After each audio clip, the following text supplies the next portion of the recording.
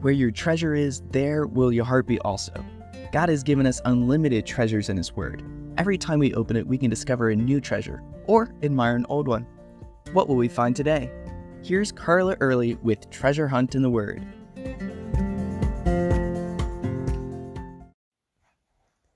Back in our homeschooling days, I came to see a pattern with my daughter's work.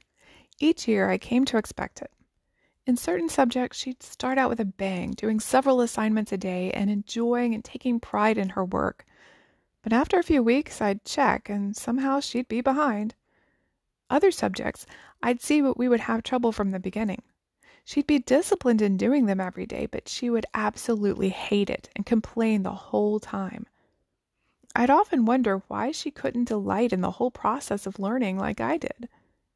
Then I read Jerry Bridges' book, The Practice of Godliness, about this very concept in our spiritual lives.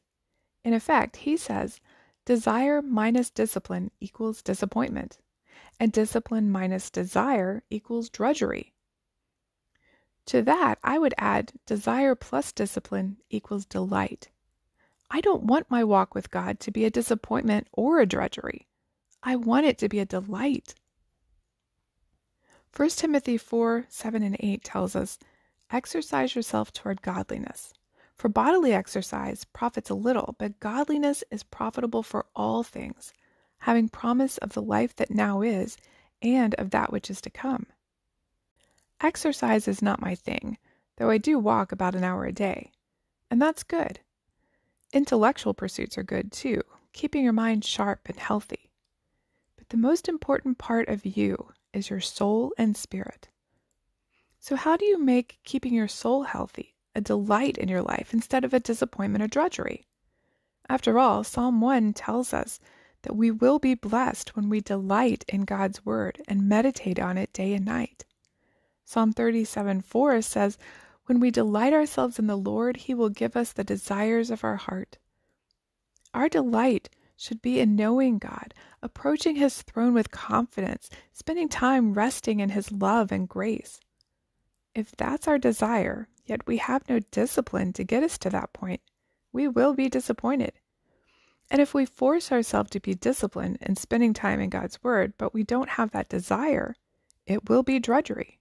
So how can we have both desire and discipline in order to delight in the abundance God has for us?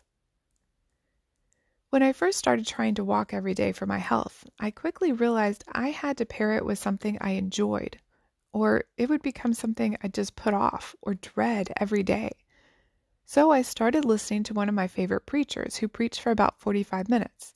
Then I would have a few minutes at the end to listen to some uplifting music too. I've enjoyed and looked forward to my walks ever since.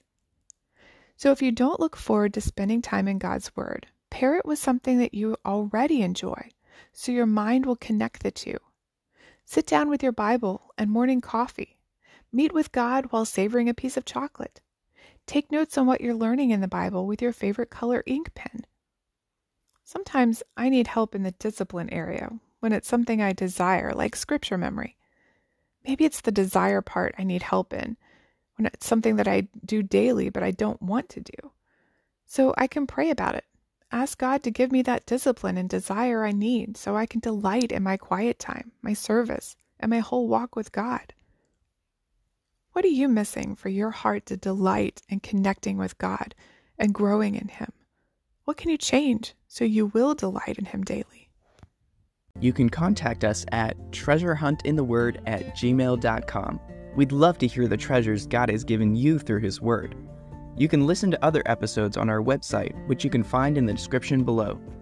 Thank you for listening, and remember, where your treasure is, there will your heart be also.